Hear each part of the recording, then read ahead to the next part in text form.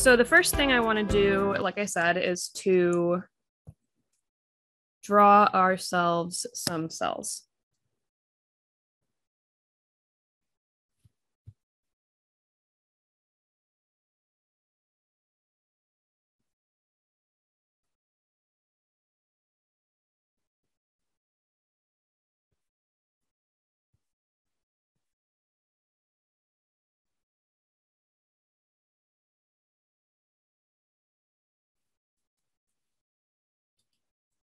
So here we have our nodal cell. Your book illustrates the nodal cells as being orange or yellow, and that's the same color that your book uses to represent neurons and nerves. And I don't like that illustration choice because it gives students the impression that nodal cells are neurons of some kind, and they're not.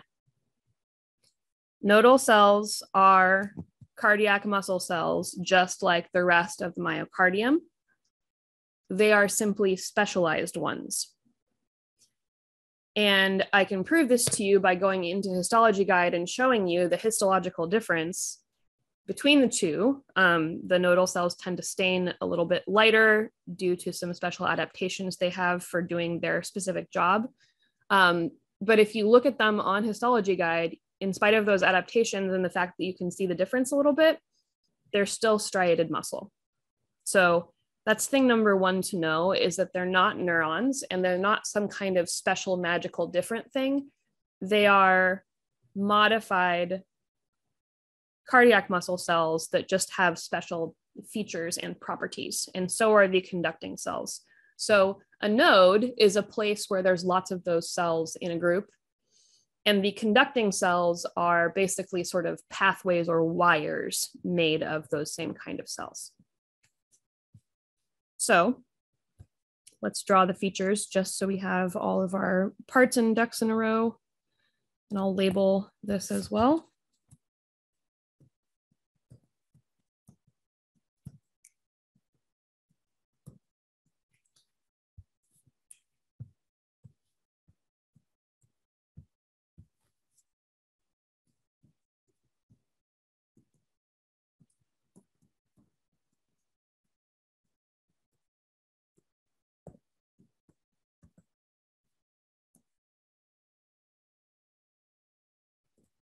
Still cardiac muscle, just fancy. So if it's still cardiac muscle, that means it has to have the same features. So we've got our nucleus here. And remember, cardiac muscle cells are uninucleate. So unlike skeletal muscle, they only have one nucleus, not a bunch.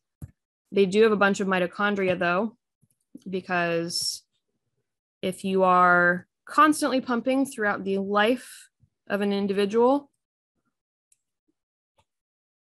then a lot of power sources are necessary.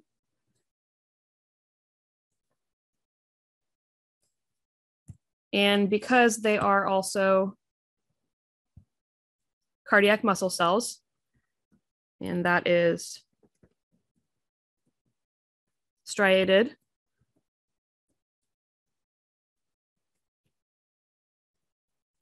they have sarcomeres.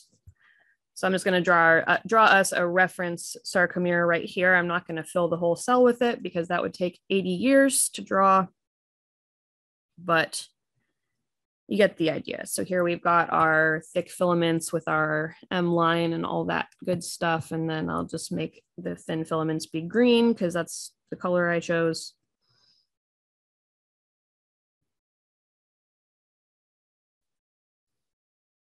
And then I'll make our Z line / disc.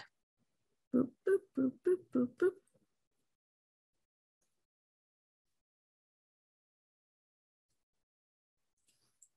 Okay.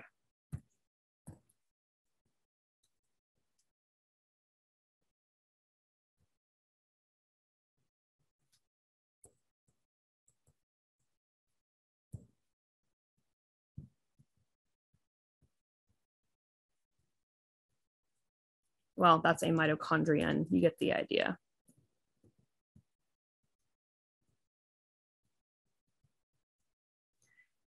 Okay, so far this has no differences from a contractile cell. So now we have to add those things in. And so the main difference is at the membrane. This means I gotta move this over here. So I'm going to zoom in on my membrane.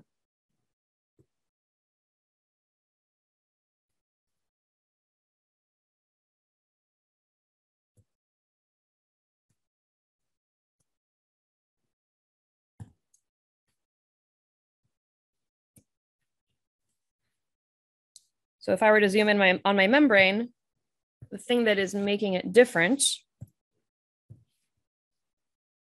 I have my little membrane here. Oops, wrong way.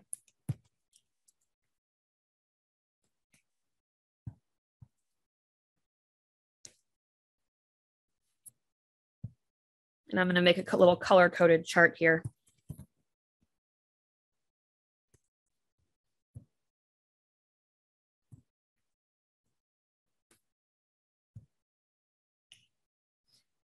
And I'm going to be a little bit reductive just because I don't have a whole lot of space.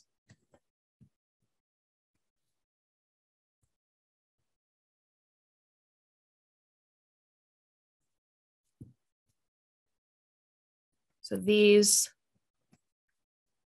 are going to be leak channels.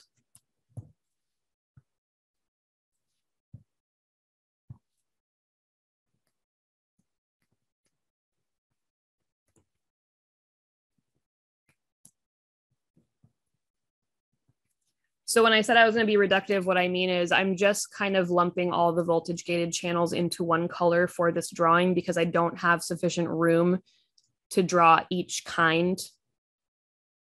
But that doesn't mean that they're all the same. So I'm just letting you know that for the drawing purposes.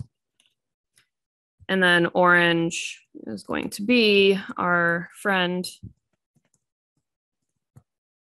sodium potassium pump. Okay, let the drawing commence. So need to have some of these.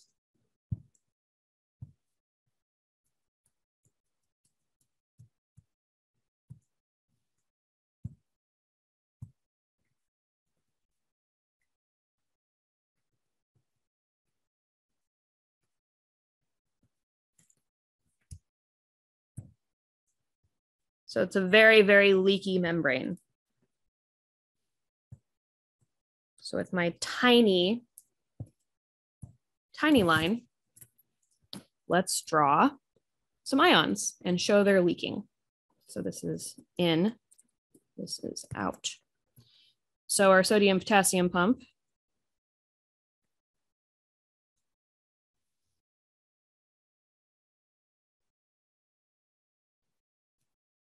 is going to kick out 3 sodium, gather up 2 potassium.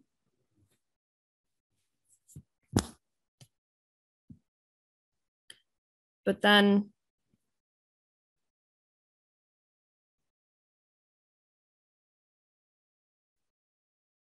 that sodium can leak back through the leak channels. And to some extent, the potassium can also leak.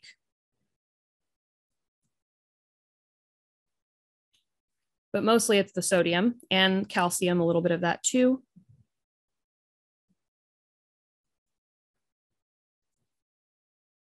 And then the voltage gated channels are, of course, only going to be open when we're actively depolarizing. So they're not open right now. So the difference here is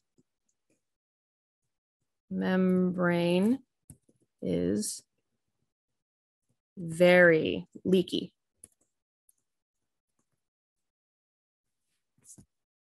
But other than that, it's got the same anatomy. So branching cell structure, uninucleate, striated muscle cell, lots of mitochondria. The membrane is the difference. Lots and lots of leak channels facilitate this constant drift towards threshold. And let's draw that too. Just down here to remind ourselves what this potential looks like. And then we will erase this and move on to a zoomed out view where we'll start to discuss the nodal system as a whole. But the kind of potential that this cell makes, I think it's good to draw. So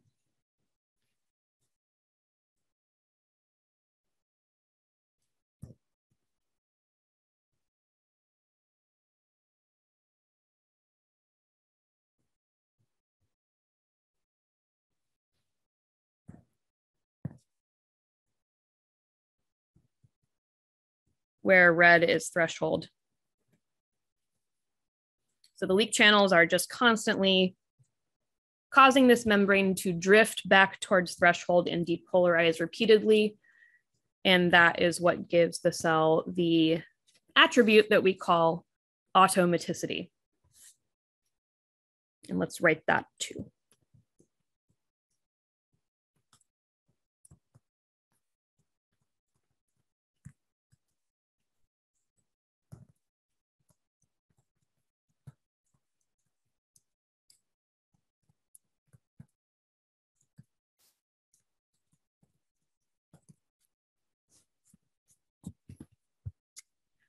Okay, so that's what the cells look like and are doing. So now let's draw them in groups in the context of a whole heart. And we'll have a look at what they're doing there. Oh, which reminds me of a grave error I've made in this picture. I omitted the gap junctions and I should not have done that.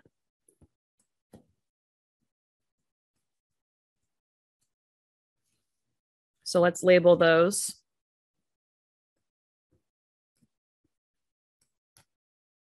And briefly, I'll discuss who their neighbors could be.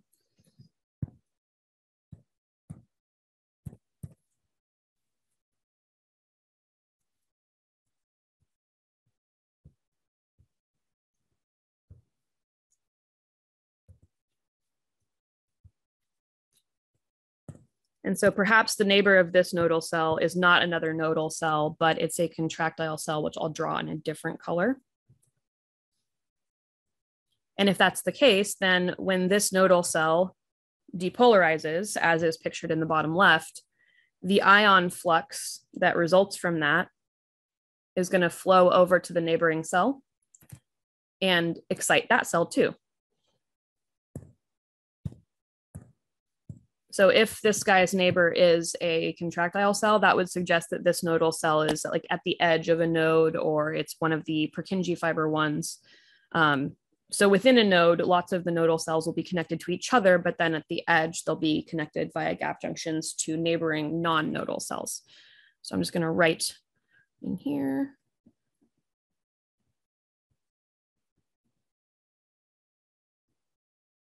There we go.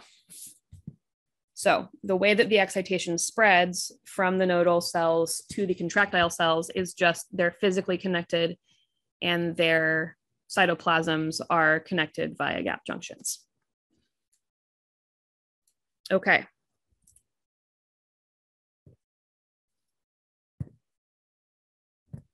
So now let's look at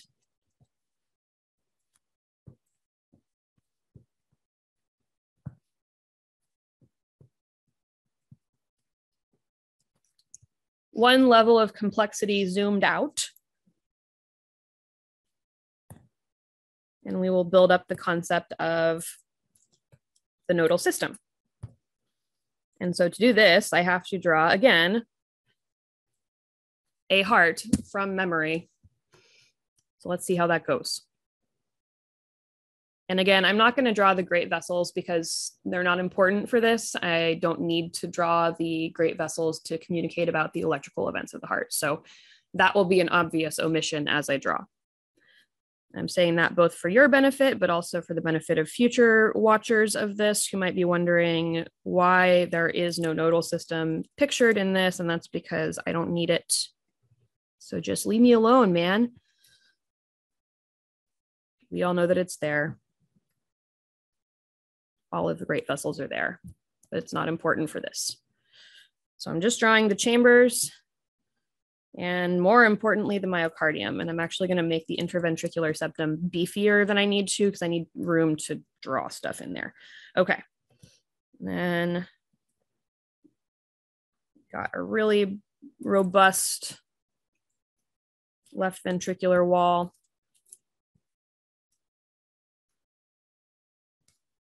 And then not quite as robust on our right side because it doesn't need to be. Okay. So let me just color this in because I'll need it to be colored in to have the drawings I'm going to make inside of it be easy to look at. And then we'll go ahead and label our chambers because labeling is important. We got to label all the stuff.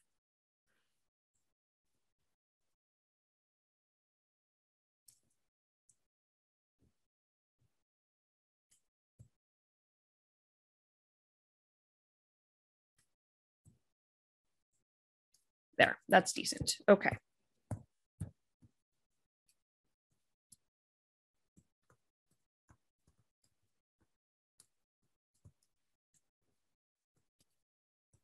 So we got our atria, right and left.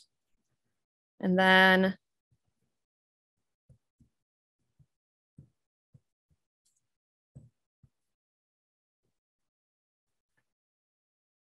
I'll actually make this arrow, come on, there, go to the edge here because I want to draw the Purkinje fibers at some point.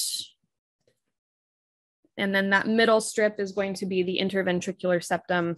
I'll label that at the end. So now I'm going to choose not yellow to illustrate the nodal system because I already said I don't like why that your book does that.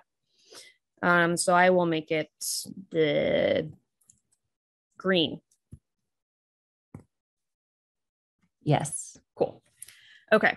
So let me draw my Purkinje fibers.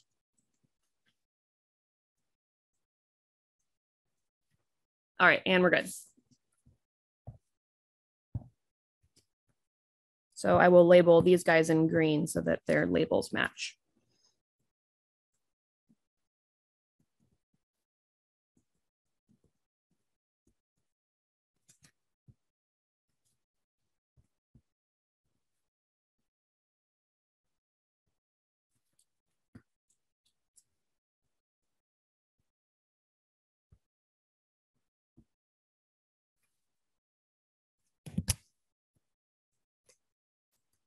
This one has a lot of names. It's one of those annoying ones. So you can call it the atrioventricular bundle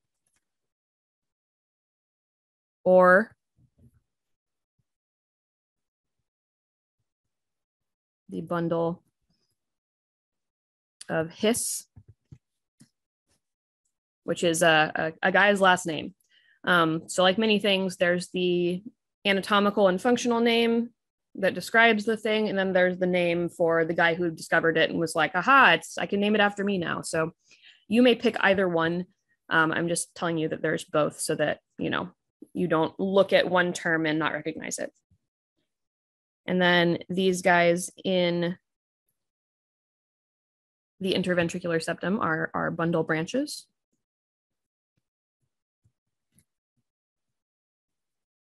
And then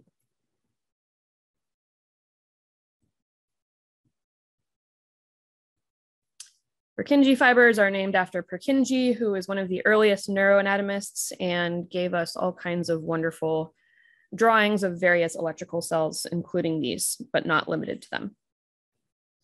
Okay, so now we have our nodal system. And what I'm going to do on the right-hand side of the screen is describe the order in which they go.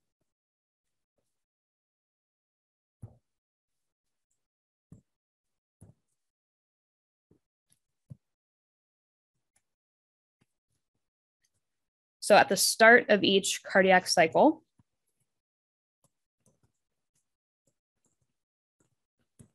sinoatrial node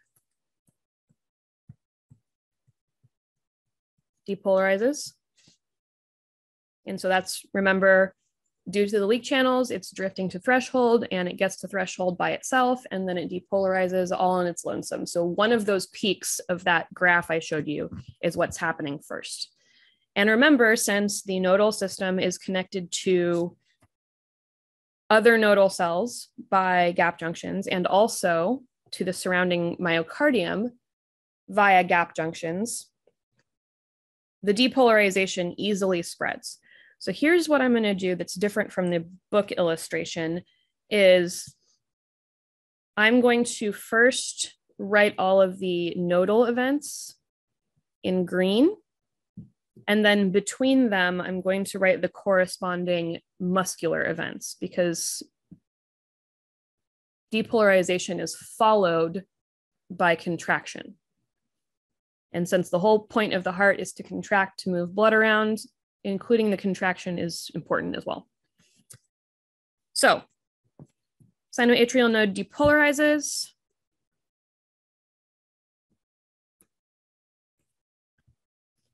And that impulse is what we'll call it.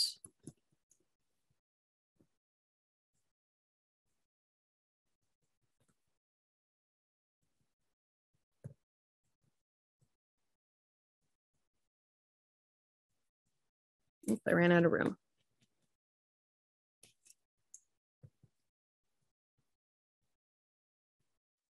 There we go.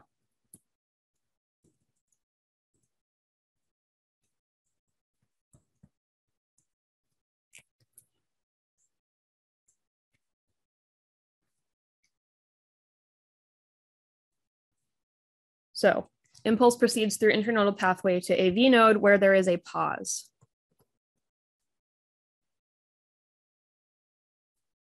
And I'll explain the pause in a moment.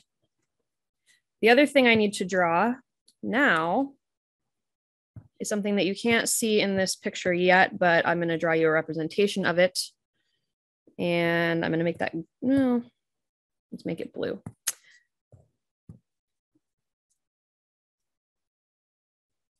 The valves that I've drawn here, they are not made of myocardium. They're not made of electrically excitable cells at all. They are part of the fibrous skeleton of the heart, which is made of collagen.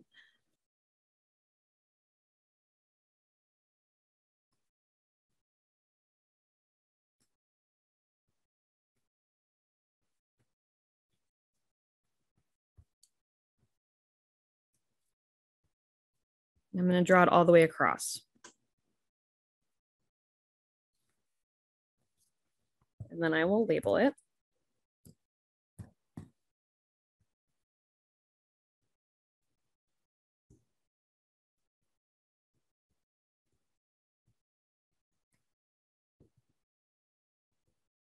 Including valves, and it's made out of collagen.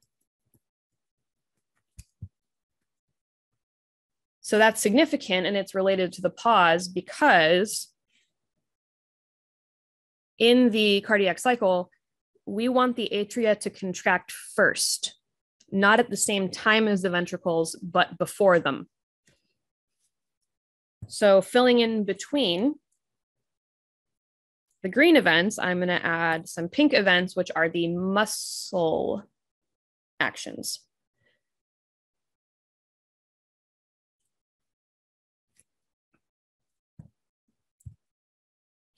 So as a result of the SA node depolarizing,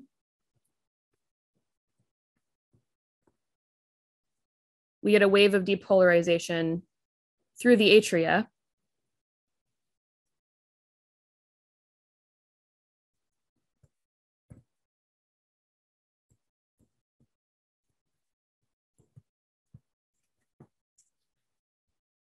Which is going to move outward. And then following that wave of depolarization,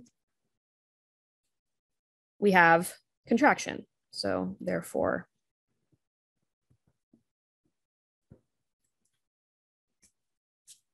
so the impulse proceeds through the internodal pathway during these waves to the AV node where we have this pause. And this pause is related to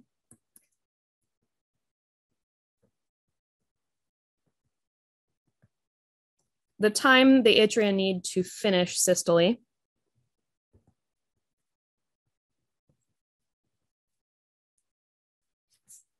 before the ventricles begin to do their thing.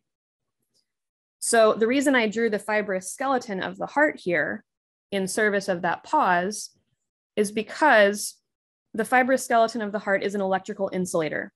So you'll notice that it goes across the boundary between the atria and the ventricles completely.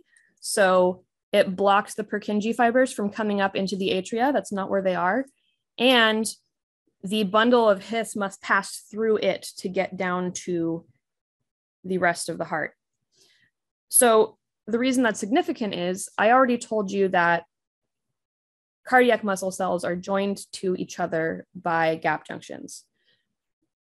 So if that's true, then what's to stop the impulse from the SA node from rapidly descending throughout the whole heart via those gap junctions and causing the whole entire heart to contract basically at the same time?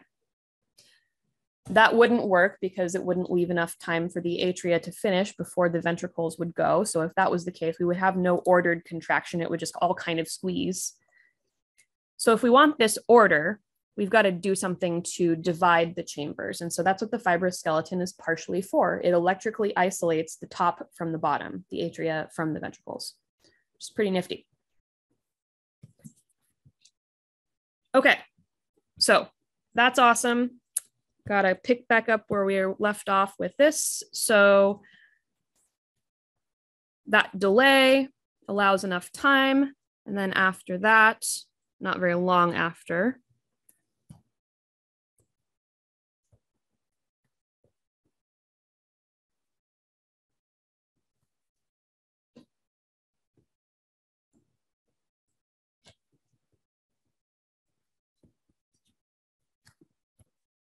the impulse proceeds down the bundle of His and into the bundle branches.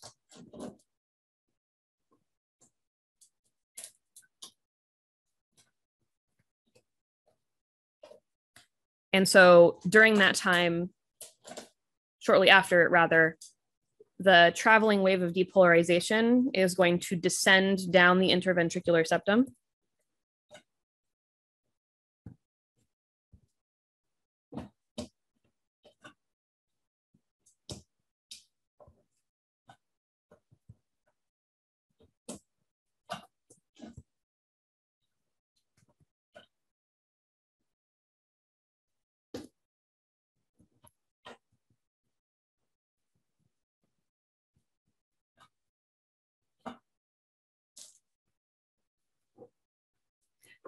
And then once it reaches the apex, and I'm going to move these so I can write this. I'll rewrite them momentarily. I'm just going to label them at a different location.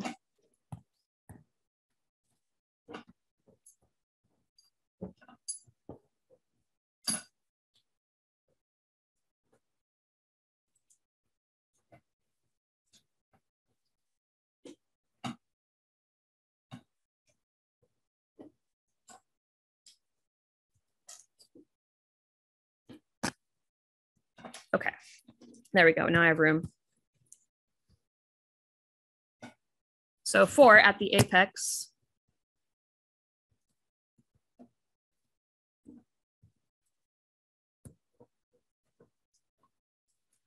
The impulse turns around and travels up the Purkinje fibers.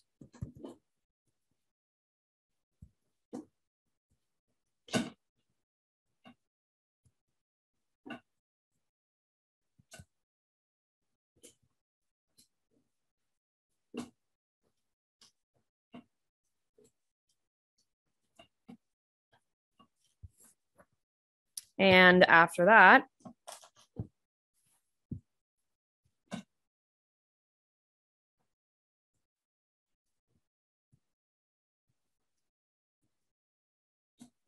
ventricles depolarize and contract from apex up. And that from apex up aspect is really important because that's how you efficiently squeeze blood up and out of the heart, like squeezing toothpaste out of a tube. And the reason that we efficiently squeeze blood up and out is because of the nodal pathway and its order, and the way that it proceeds down and then turns around. And also because, of course, the electrical isolation provided by the fibrous skeleton prevents any of that from occurring until the atria are finished depolarizing and contracting. So,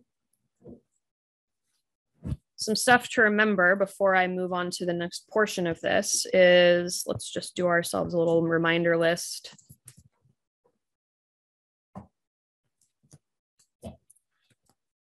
Let's remind ourselves contraction follows depolarization. Not by very long, it's an order of milliseconds, but there is a little bit of time between the two things, which is why I included the pink steps between the green ones. And this allows, of course, the correct order of other events to proceed. And then let's also remind ourselves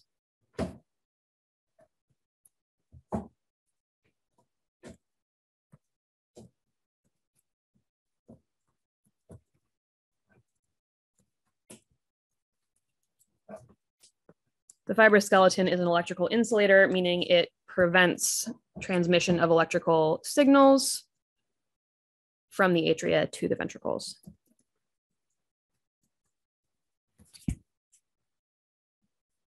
Okay, and then one thing I forgot to mention before we move on to the next thing is the moderator band, which is what that little piece of connecting myocardium is, and it has a Purkinje fiber, or not, excuse me, not Purkinje fiber, a bundle branch that goes through it. The moderator band's only present in the right ventricle, and one of the things it does is applies tension to this little portion of myocardium in preparation, in preparation for contraction, because if you look at the wall of the right ventricle, it's thinner and less robust than the wall of the left.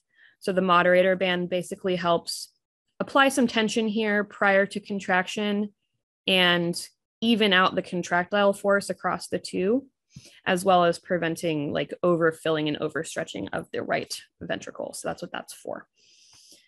Okay, so that's our electrical steps and nodal system. So remember, all of the little pink arrows that I'm going to now fill in and draw are representing the spread of the impulse via gap junctions to the rest of the myocardium. And I'm going to draw this little arrow bouncing off the fibrous skeleton because it can't go through there. And then let's draw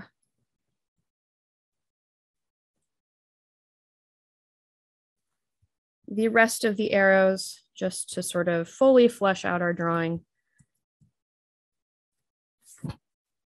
And there you have it. That's the nodal system order and the muscular and contractile events that follow from it. So now I'm going to delete all this and we're going to talk about the EKG waves.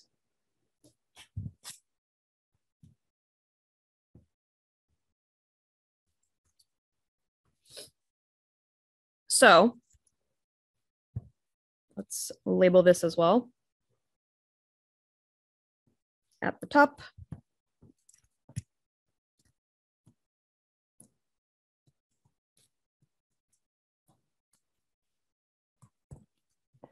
so EKG versus ECG,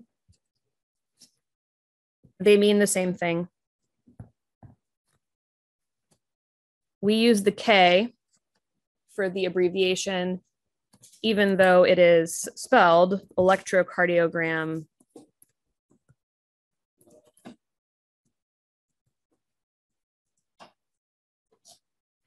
because ECG sounds a lot like EEG. And in medical communication, if you're having to yell for an EKG, and somebody mishears you and thinks you say ECG, then they're going to bring you a apparatus that measures brain electricity instead of heart, and that's not ideal. So we just go ahead and use the German abbreviation because it is audibly different from ECG. So that's the deal.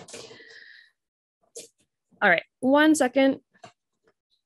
I'm gonna grab my tortoise because he's being loud.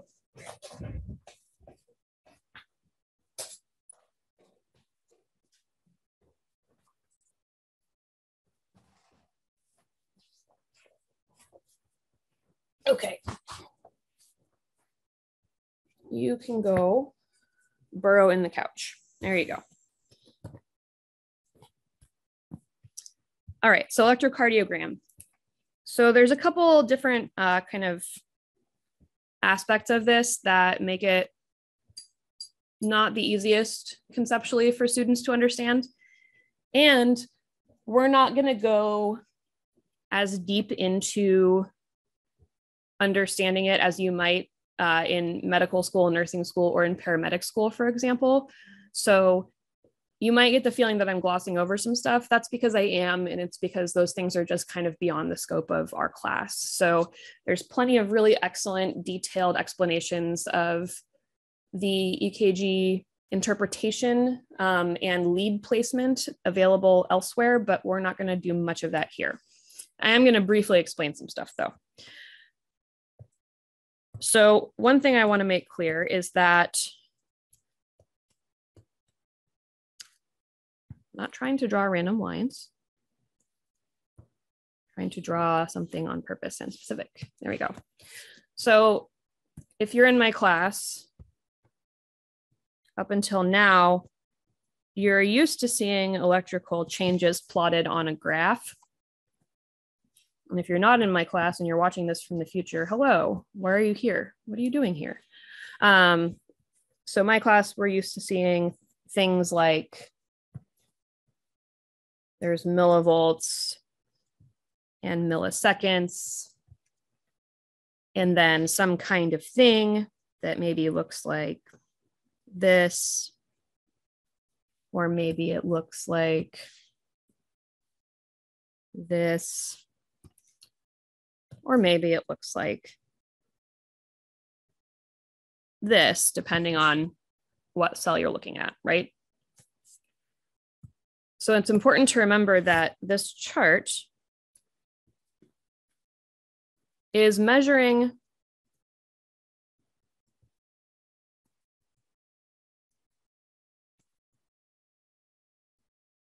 the ion flux, so the movement of cations across the membrane.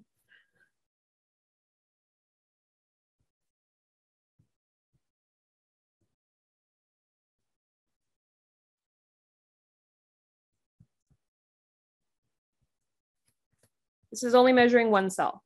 So in another Zoom, I explained how electrical recording of cells works using electrodes. So you have a reference electrode, and then the one that you either poke into the cell or you put on top of the cell, depending on what you're trying to measure. But regardless, it's still only one cell. So you're used to seeing that. And then when I start to show you the EKG, it throws students off because you're used to thinking of depolarization as being up.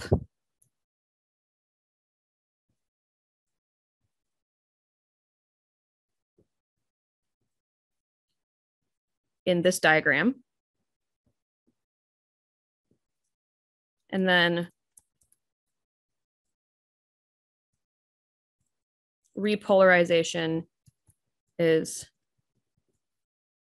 down.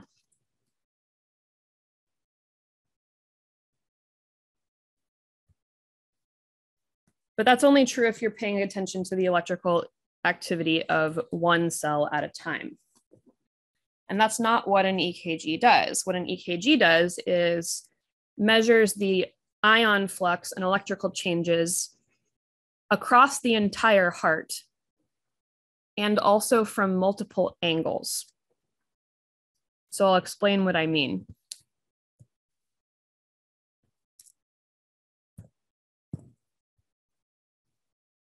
So here we have an anatomically incorrect heart.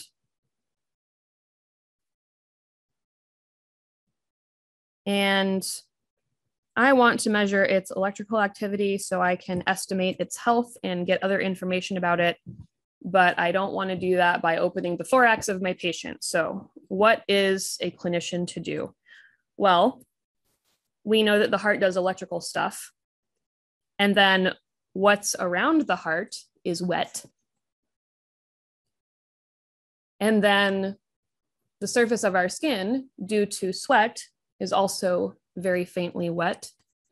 So because the electrical events are the flux of ions, and the flux of ions kind of reverberates through our entire body a little bit, at least enough that you can detect electrical changes in the heart by detecting their echo across the skin. So that's why you have those sticky leads.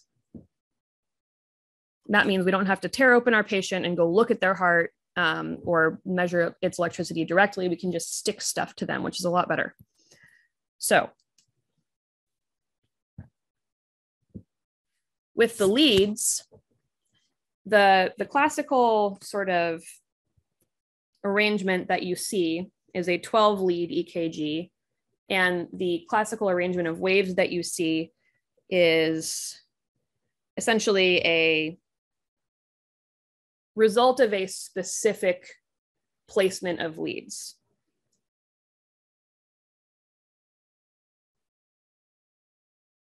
So there are other ways to place the leads,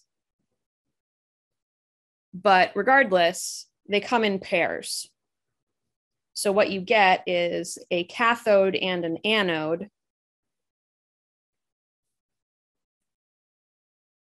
And those are things that measure electrical flow.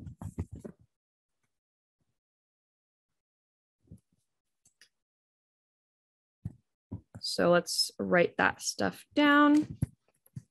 So we'll be dealing with images that result from 12 lead ECG.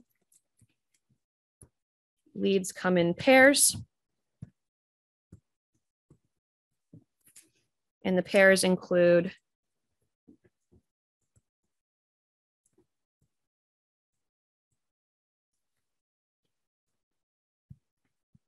okay, so this is a little bit confusing, but it's not that bad, I promise.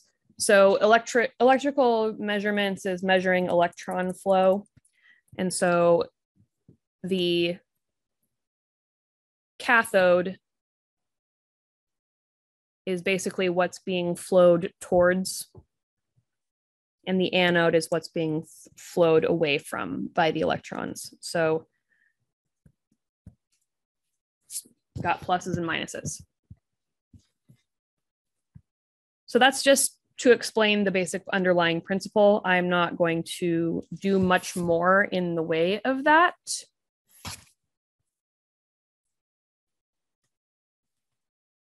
But that's the basic underlying sort of electrical stuff about it. But you need to know that they come in pairs and each pair has a plus and a minus. So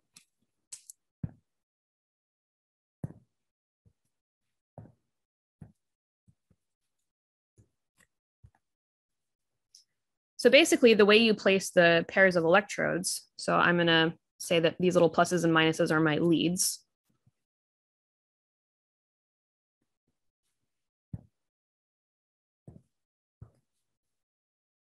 If I place the cathode on one side of the heart and the anode on another, I can watch the ion flux between those 2 points by measuring their difference.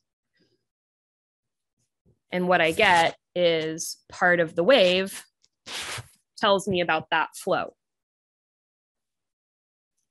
So I can measure the electrical flux of the heart from through this angle and see to what extent electricity is flowing away from the plus and towards the minus. And then if I put some other leads in some other spots,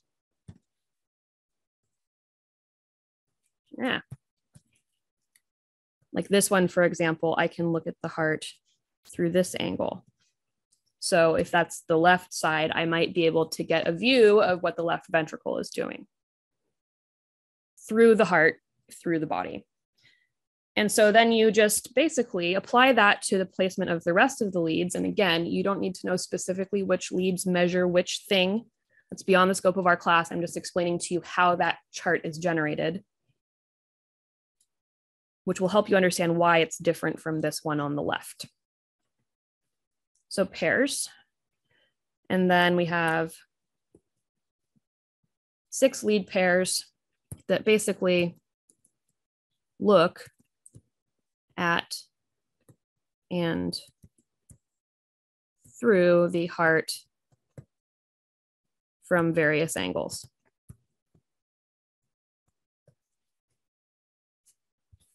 Which gives you the classical EKG wave, which I will now draw for you.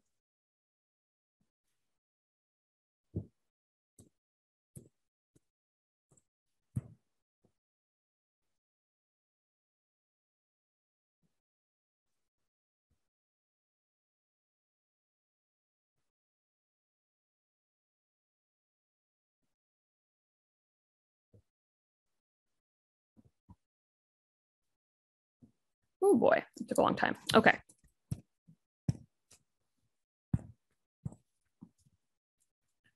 So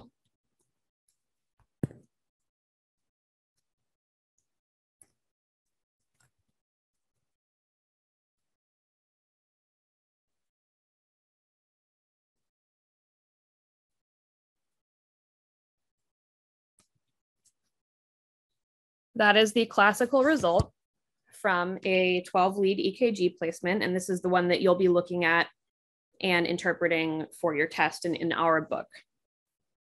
Just making you aware, there are others, but this is the one that you need to concern yourself with. So let's dissect the parts of this. So the waves are named, and they have names like P, Q, R, S, and T, which is nice because, you know, if you know the alphabet, you can figure out which things mean which stuff. So the P wave corresponds to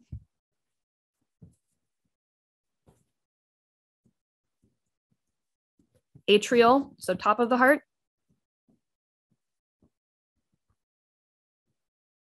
depolarization. And that's nice because, you know, seeing a bump that goes up and recognizing that as depolarization is familiar because you're used to seeing up be depolarization.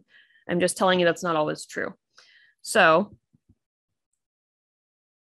that's that. And then when it declines and goes back to a flat line, that means that the ion flux has moved on from the atria and we're not seeing activity there anymore.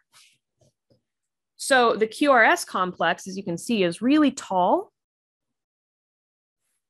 And that reflects the conduction of electricity through the ventricles during ventricular depolarization.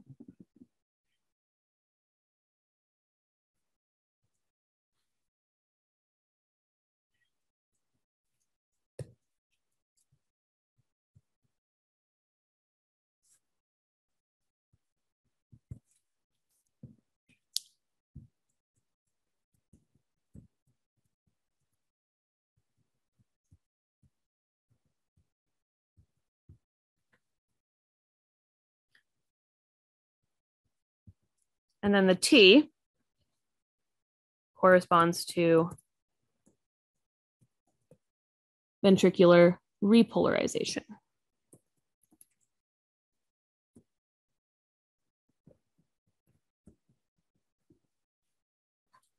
So this is where the chart deviates from what you're used to, because you might be saying, well, if P is depolarization, how can T be repolarization? And the answer is, we're not only measuring one cell, we're measuring the entire heart from multiple angles by looking through it using pairs of electrodes. So that's why it looks different. And the rules, quote unquote, about what up and down mean do not hold in the same way that they would for a single cell recording. So I'm going to add some stuff into this.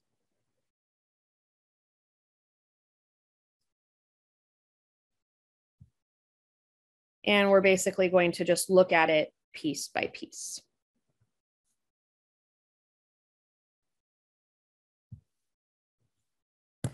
Okay.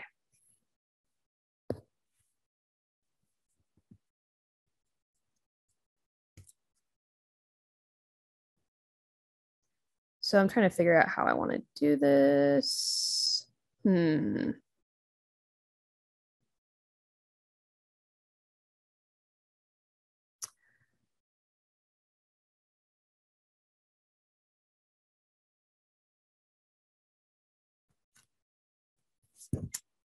So some of these come in intervals, and I'll just point out the intervals first before I apply time to it. I think that's the most appropriate thing. So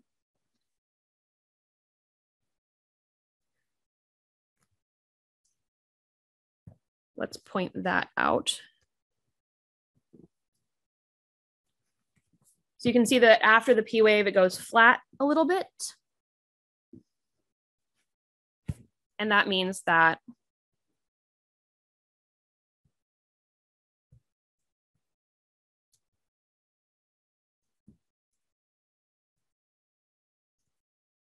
the wave or impulse that generated atrial depolarization, represented by the P wave, has passed. So the PR interval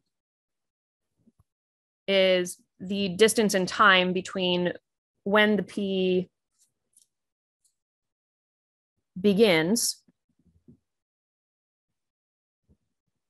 and the beginning of the QRX complex. And so the reason that we look at that is to see how well the timing of the heart is functioning. So if you look at it on squares, it should be about 3 of the small squares. So between 3 and 5. So it's very small. It's about 0.12 or 0.2 seconds. And so, for example, if you were to see that that interval would be increasing, that would tell you that there's some problem that's preventing the impulse from traveling effectively through the internodal pathway and down to the AV node, or preventing the impulse from traveling through the bundle. So something would be wrong. So you can pay attention to intervals to see some information about how effectively the wave of depolarization is traveling.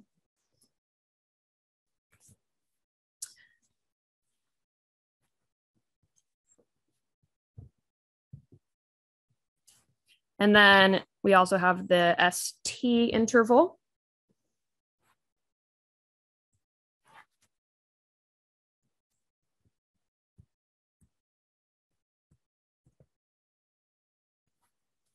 So it's the short pause between full depolarization. I'm going to put V for ventricular.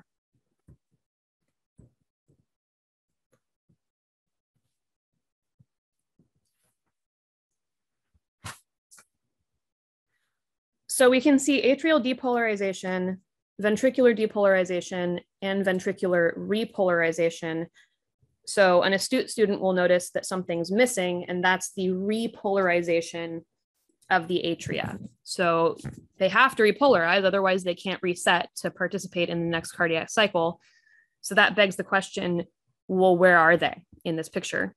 And the answer is, in this placement of the EKG leads, you would see it, except for because the ventricles make up so much more of the myocardium. They're large, they have thick walls, they have more electrically excitable cells.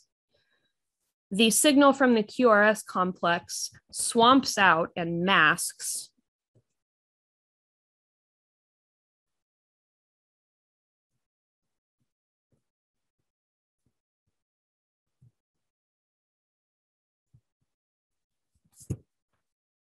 atrial repolarization. So it's not that the atria aren't repolarizing, it's just that you can't see it because the signal from the ventricles is so large. So all of this is happening on the order of about 0.8 seconds.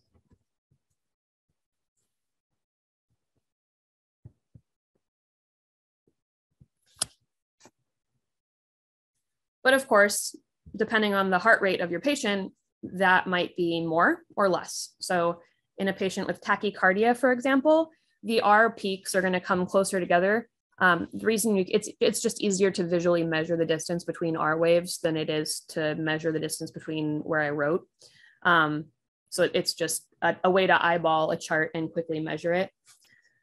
So essentially, you can eyeball how fast a patient's heart is beating by looking at the distance between R waves, and that will give you an estimate of heart rate. And then really it's about 0.8 seconds or 800 milliseconds on average. And that's how the majority of them will appear in your book and in other resources. So let's add in one more thing, and that is nodal stuff.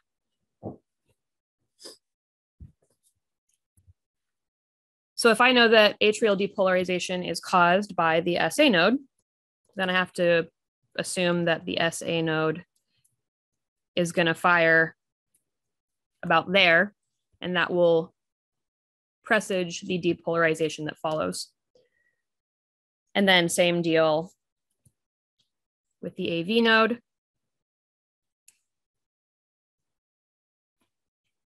It's going to happen somewhere in here to initiate this. And then we got the traveling of the wave down the interventricular septum and then back up through the Purkinje fibers. And so that's encompassed by all of this.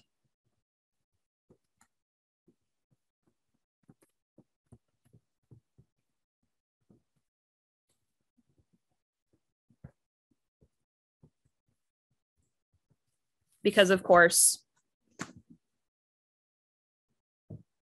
that's what causes the depolarization. All right.